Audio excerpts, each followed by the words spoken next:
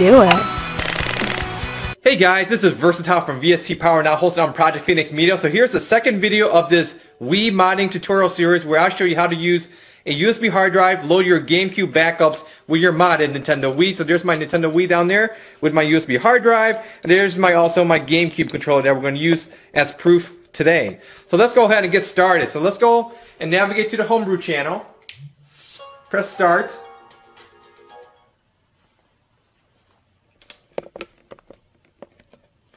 Okay, here we are at the main menu at the homebrew channel. So let's go ahead and let's go to the WAD manager. I'm going to use WAD manager 1.7. If you have a different version, you should be okay. If you don't have this program, go to the more info section. I got a link where you can download it.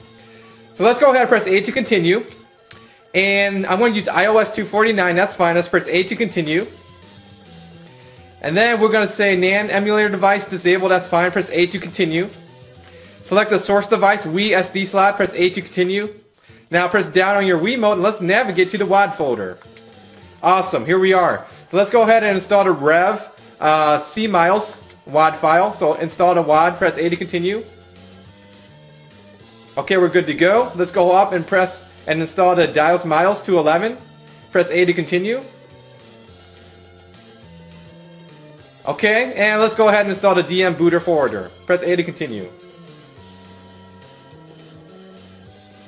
Awesome. Now we're done. Press B. Press the home to restart. So now at this point in time, you can either boot the DIOS MIOS app from the homebrew channel. So let me go to that real quick here. So you could do one of these, or you could do it from the main menu, which is easier. So I'm going to do that from the system menu. So let me show you proof of that working. And then I'll show you proof that, yeah, this does load my GameCube games. And we're going to use the Super Smash Bros. Melee as today's example based upon tutorial part number 1. So let's go over here. Here's the DM booter channel. Press A. Press start.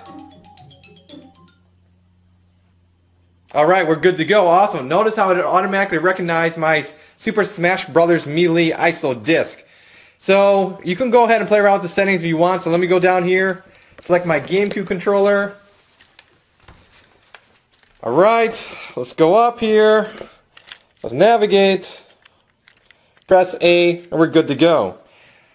Hopefully you should not get a black screen. If you get a black screen, that means you formatted your USB hard drive incorrectly, or you may have incorrectly ripped your GameCube game. So let's go ahead.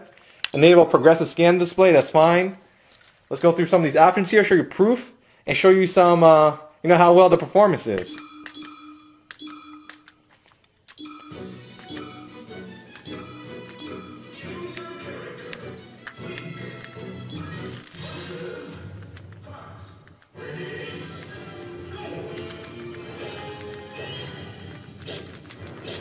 So anyways, we can clearly see that this works fine, loading GameCube games off a USB hard drive with a modded Nintendo Wii. So that is today's video tutorial. You guys have any nitpicky questions, leave a comment here on the YouTube page. I'll get back to you as soon as possible. Once again, thank you for watching. Take care. Bye.